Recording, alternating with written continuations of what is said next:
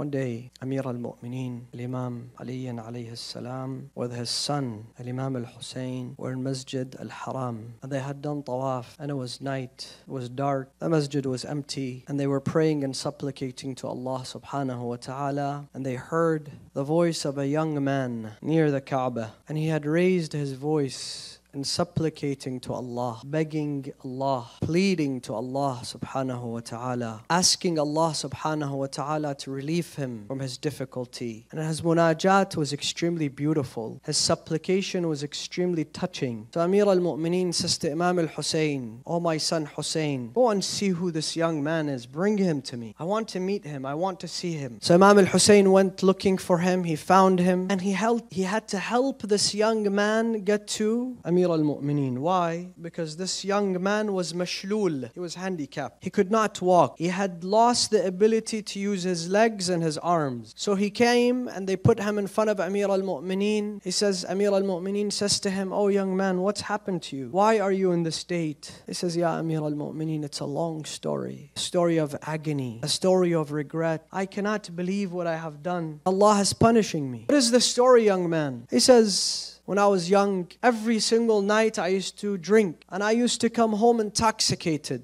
And one day when I came home, I wanted to take money from my father, and my father had kept his money in a safe. He told me, 'Son, you're drunk, you're intoxicated. Don't take this money. I work hard for this money.' We had a back and forth with my father, and my father kept resisting. Being a young man, and I was also drunk, I punched my father, and my father collapsed, and he fell on the ground. I took the money. I was about to leave. My father looked at me and he said, 'Son, don't do that. If you walk away from this door, I will go and I will do dua against you, because I raised you. I took care of you. I nurtured you. I stayed up nights so that you can be safe and you can feel safe. And now you've taken safety from me. You not only assaulted me, but you're also taking my money. Do not do that.' He said, 'I didn't care.'" Imam al-Sadiq, I'll just tell you this, Imam al-Sadiq says the dua of a madloom is always answered by Allah, even if he is a fasiq. Even if this person is full of sin, even if the person is a non-believer, if he is a madloom and he prays, Allah subhanahu wa ta'ala acknowledges and answers his dua immediately. So the father got up, he went, he held the ropes of the Kaaba, and he prayed against his son. He said, "I came home, I slept the next day, couldn't walk. I was handicapped. Couldn't use my hands, I couldn't use my feet." And he said, "I started begging my father, 'Oh Father, please forgive me. I am sorry. I will change. I will cleanse myself.' And my father was very upset. It took him a very long time, years, when he felt sorry for me, and I had changed my ways, and I stopped drinking, and I was prayerful, and I was respectful. So my father felt sorry for me. He said, 'Son, carry me. Let us go to the Kaaba. Once we get to the Kaaba, I will hold on to the ropes of the Kaaba, and I will pray for Allah subhanahu wa ta'ala to give you a cure.'" He said, "I was so excited because he couldn't walk. They put him on top of a camel, so he was just sitting there. His father was holding on to the camel. He said, as soon as we reached the gates of Masjid al-Haram, the she-camel saw something. Something happened. It was afraid, so it started running.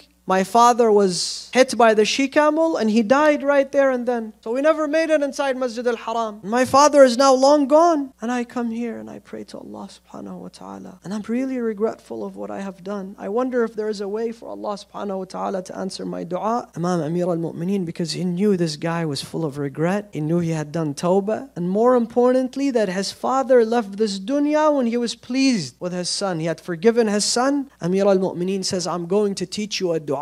This dua was taught to me by Rasulullah sallallahu alayhi wa alihi wa sallam, and this dua is Ismullah al-A'zam, Allah's grand name. And we know that with Allah's grand name you can move mountains, you can create miracles, you can resurrect the dead. So Imam Amir al-Mu'mineen says in this dua, it is dua Ismullah al-A'zam. Imam says, "Go and read this dua." This young man goes, reads the dua. He wakes up the next day and he's running to Imam Amir al-Mu'mineen. "Ya Amir al-Mu'mineen, I am cured. Thank you." And it's known as dua al-Mashlul. And we have access to that treasure. Dua al-Mashlul is in Mafatih al-Janan. Imagine we have this dua and we can read this dua and we can supplicate to Allah subhanahu wa ta'ala with that dua which was taught by Rasulullah to Amir al-Mu'mineen.